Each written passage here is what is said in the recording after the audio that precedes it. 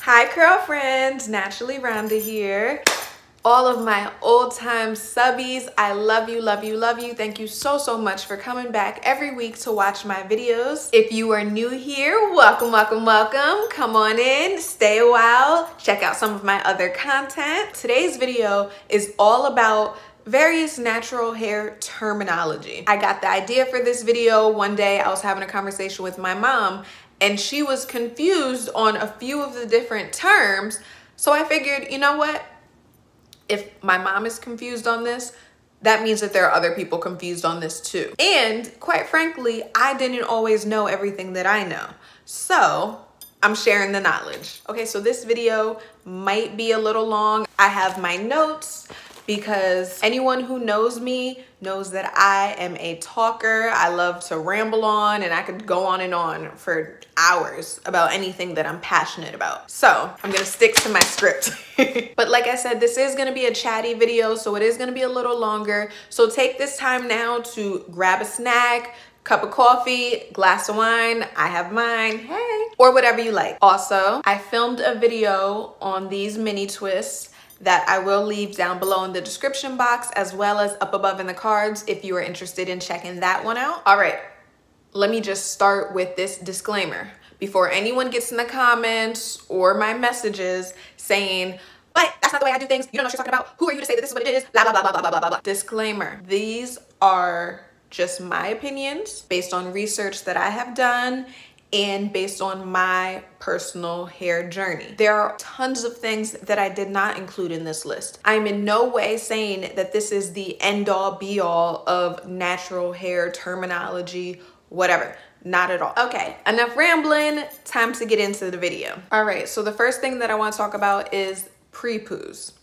Pre-poos are typically oils or conditioners that are put into your hair before you even shampoo. You can sleep in this, or this can just be done right before you shampoo. Some people detangle with their pre-poo. It's just a way to pre-treat your hair before you go in with the shampoo. That moves us right along to shampoos. Now, not all shampoos are created equal. Some shampoos are for clarifying your hair. Those are the deep cleansing. Those are my favorite, but some people don't really care for those shampoos because they can strip your hair of its natural oils, which leads me to moisturizing shampoos. Moisturizing shampoos will clean your hair, but they're not as deep of a clean. Co-washes. Now, a co-wash or to co-wash your hair basically means that you are using a cleansing conditioner. No shampoo, but you are cleansing your hair with a conditioner. Some believe that this is healthier for your hair because co-washes do not have the same stripping qualities as shampoo. Now, be careful with co-washing to make sure you get a really good co-wash.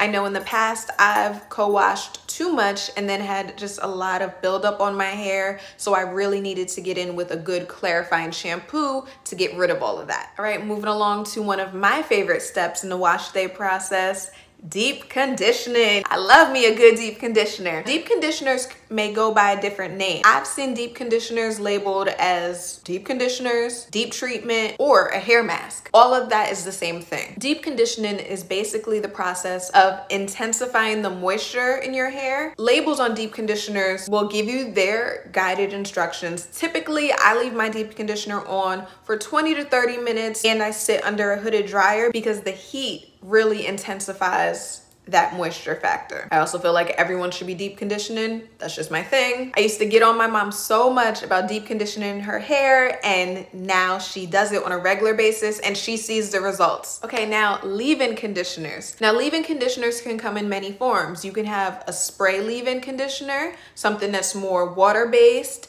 that could also be used as a refresher or a daily moisturizer. Then there are also hair milks. Hair milks are usually on the thinner side, but still creamy. So for this next one in my notes, I put cream styler / leave-in conditioner. Because for some people, cream stylers like smoothies or butters are their styler. For me personally, I can use a cream styler as a leave-in underneath the gel, because a cream styler is not going to do enough for me. It's not going to give me enough hold, and I will speak on hold in a moment. I've used cream stylers before as leave-in conditioners. For example, the Curl Enhancing Smoothie from Shea Moisture, or the curling cream from Texture ID. Both of those work beautifully as leave-in conditioners under a gel. Since we were just talking about gels, there is a large variety of gels out there on the market. You have liquidy thin gels, like even Suave has a gel serum. I know that Elastic QP has a liquid gel. I've used both of those before. Then there are also jellies, like As I Am has a curling jelly. There are so many names for gels. Pomade, glaze, custard. Those are all considered gels. They're all in the gel family. In that range of the thinner gels all the way up to like the thick wetline eco style type gels, you get a range in the hold that each particular gel would give you. And the hold a product gives your hair, it pretty much means how well that product will hold on to your curl pattern. The product emphasizes your curls. Or if you're doing a braid out or a twist out or a bantu knot, hold on to the curl pattern that you put it in. So holding on to that pattern and fighting off the frizz. You need to know your hair, and you need to know, based on my curl pattern and the type of styles that I like to do in my hair, these are the types of holds that work best for me. There's a whole range of holds. What we typically see: light hold, medium hold, firm hold, max hold, and flexible hold. For me and my hair, a soft hold or a light hold really isn't gonna do much. So if I'm already going to manipulate my hair, if I'm already gonna be doing twists or braid out or bantu knots or rollers or anything like that where my curls are already going to be manipulated, I can use a softer light hold. Otherwise, my hair is just going to poof up and frizz out. My favorites, my firm hold and my max hold. Yes, I love those where I get that tight definition. Oftentimes though, with firm hold and max hold, you do get a gel cast. A gel cast or a crunch, that's just describing that feeling when you put a gel or a styler in your hair and then it dries hard. There's a hard cast, a hard shell essentially, holding your curls in place. You can always scrunch the crunch, which just means taking oil in your hands and scrunching out that gel cast, that hard exterior. And in my experience, flexible holds basically mean it depends on how much you use. You can use a little bit of the product and maybe get a medium hold or maybe even get a light hold depending on the product. Or you can use more of it to build up to a firm hold. Okay, now let's talk about oils. Not all oils are created equal. Some oils are moisturizing, like coconut oil, for example. They penetrate deep into the hair shaft to moisturize your hair. Other oils, like castor oil, for example, are sealants. So they seal off the hair as sort of like a barrier. If you use a sealant oil as a moisturizing oil, you might still wind up with dry hair. Let me explain. I come out of the shower, just washed my hair, so there's nothing in it. My hair is just wet. And then I put castor oil or another sealant oil on top of that. It's going to be sealing in dry hair. So that's how you can be putting oil on your hair and still end up with dry hair. Now, if you put in, say, coconut oil, a moisturizing oil, and then put castor oil on top of that, you're sealing in that moisture. Even if you put moisturizing products on top of a sealant oil, it's not going to penetrate your hair shaft because you've already sealed it up. So be aware of what oils you're choosing depending on what job you want them to do. If you don't already use oils in your natural hair routine, I suggest that you do, because they can be used in various ways. You can add oils to your deep conditioner, for example, to up the moisture benefits. You could also do hot oil treatments where you opt for oil only. Oils can also be used in the styling process. Another way that you can use a sealant oil is in the LOC method. LOC stands for leave-in oil cream. Or for me, when I do that method, I do LOG, which would be leave-in oil gel. Then there are also people who do LOCO. I had to spell it out to make sure I wasn't forgetting something. It's a loco, yeah. So that's leave-in oil, cream oil. So with that method, you would do your leave-in, your moisturizing oil, cream styler, and then your sealant oil to seal everything in there. Another thing some people swear by is the curly girl method.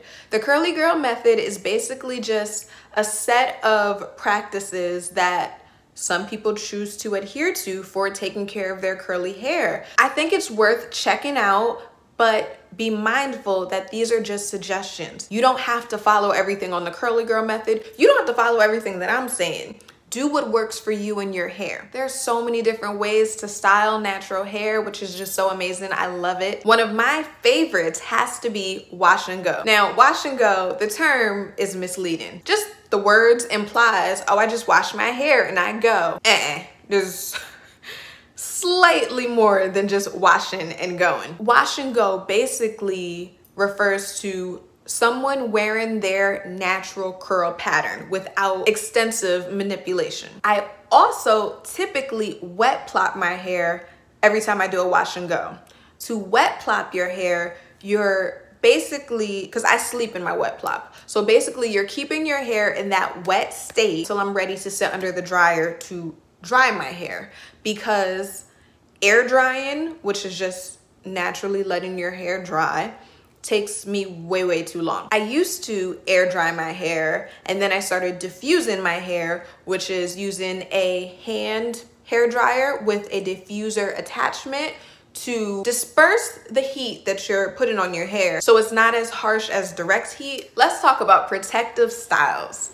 So protective styles can be so many different things. I mean, this is a protective style. Braids, buns, weaves, wigs, pretty much any style that leaves your hair in a way where you don't have to mess with it. Slip. You typically hear the term slip used when you're talking about detanglers or leave-in conditioners or rinse out conditioners. And slip basically means the ease in which your hair or a tool like a detangling brush or a wide tooth comb can move through your hair. If a product has a lot of slip, then it just makes it easier for you to detangle your hair. Big chop. A big chop could be where you are just straight up cutting it all off and going like low. Or it could just mean that you're cutting off a large amount of your hair. But so some people, they opt for doing a big chop, or other people like myself transition their hair. By transitioning, I basically grew out my natural hair and little by little cut off the relaxed ends until it got to a point where I don't have any more relaxed ends. It's all gone. You may or may not have noticed, but I have not mentioned anything about hair typing. Quite frankly, I don't like the idea of hair typing. I think it's whack. I'm not a fan. People have asked me what hair types I have. I have about 2 to 3 hair types in my hair, which most people do. Most people have multiple hair types in their head. And contrary to what some people believe, no one hair type is better than any other. It's all beautiful. It's all, our natural hair is beautiful. And all hair types can grow long, healthy, beautiful hair. But I'm also not a big fan of hair typing or leaning on hair typing, because you can have 2 people with very similar hair types and they still get different results from any particular product. I tend to pay more attention to hair porosity. Porosity is usually discussed in high, medium, and low porosity. And again, similar to hair types, there isn't a best type of porosity.